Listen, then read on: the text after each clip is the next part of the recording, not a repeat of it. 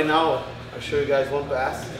So the problem is like every time the guy is playing guard here, I see like during these days, everyone wants to pass standing. I don't know why. I don't know why people just want to pass in their feet like this. So when I do this, I give a space for him to do de la Riva. I give a space for him to do invert de la Riva. I give a space for him to do spider guard. So I give a space to the guy like to do many things. I give options to him. Especially if you fight against someone who likes to scramble, you know, or who likes to do one leg X or X guard. You know, every time you're standing, like it's easy for the guy to do the things on you, right? And I see like lots of people, they got this position a lot. Everyone wants to start from here to pass. So when I start from here to pass, I need to make sure I don't give you space to the guy. Just in doing this, I'm already giving space to the guy. Because he can go with the hand inside and start doing the kiss of the drag or whatever. Or do the lasso on my arm here, boom, and then start like, you know, give him a headaches here. So when you hear the way for you to kill the scrambles of the guy is putting these knees on the floor, this knee on the floor. So just like put my knee on the floor here. That's it. So now he cannot scramble, he can do nothing here. The only thing he can do is like being upside down. You know, like when he starts to do upside down like a helicopter sweep. But I have this hand right here to block the guy. You know, this is it. So what I like to do from here, I like to go with my hand outside of his knee, right here. Okay? And then I will grab his belt. Okay? Because that way it's harder for the guy to set up a spider guard, like try to put the foot on my biceps. So he can't. So if I give my hand is free here, put the foot on my biceps, start to put the foot on the biceps, and now it'll be hard for me to do something. So in the moment I put my knee on the floor, I go with my hand outside and grab his belt. Just like this. So now I grab the belt. If he doesn't have the belt, I'll grab the pants or the gi, okay?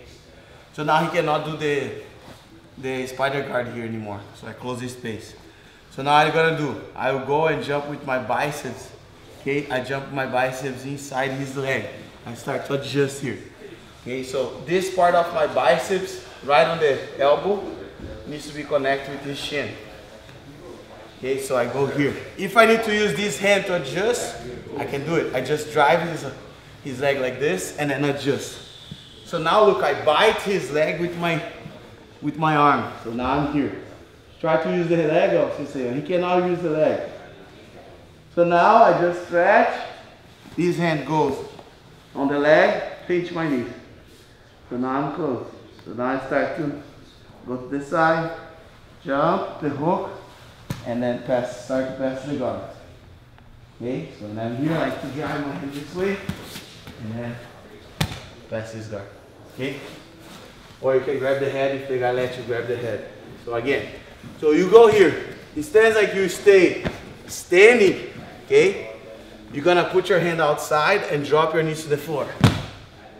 I put my toes like this on the floor, like to close the space. So I grab the belt, okay? As I grab the belt, I can adjust with my hand. Like 1, 2. See, I stretch my arm and I will bite his leg with my bicep. Okay?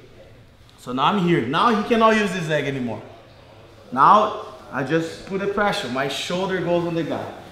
The other thing really common, people do this, on this position, they try to jump like this, but the guy follow you. You know? I like to pinch my both knees, stretch his leg, and I jump the hook first. So just jump the hook, and now put his leg over my leg. Also, don't put this knee on the floor, ever. You put the knee on the floor, have no pressure on the guy. So keep your knee off the floor, okay? Right here. So now I start to grab his head, boom, and then stabilize the side control. Keep controlling here. The guy will be moving in the beginning for 5 seconds, 10 seconds, and then little by little he stop moving, and then you let go, and then get the right side control. Okay? So another detail is, you know, is like I'm here. I put my knees on the floor, grab the belt. Okay, so as I grab the belt, I adjust. Okay, it's like sometimes this knee, the guy have a long leg, this knee is outside here. And people try to do this. Okay, so if I do this, you do the kimura. Go to kimura. Okay, so you gotta be careful there. So what I like to do is I keep my biceps on the guy so I can hide. I don't give a hole or space between my arm and his leg. So I connect here. So now what I need to do, I need to make a hook on his leg. Okay, I'll make a hook here. So when I make a hook, I stretch.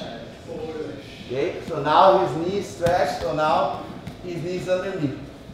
Okay, instead I put the hand here, so I do this and then adjust. Pinch my knee, jump the hook, pass the guard.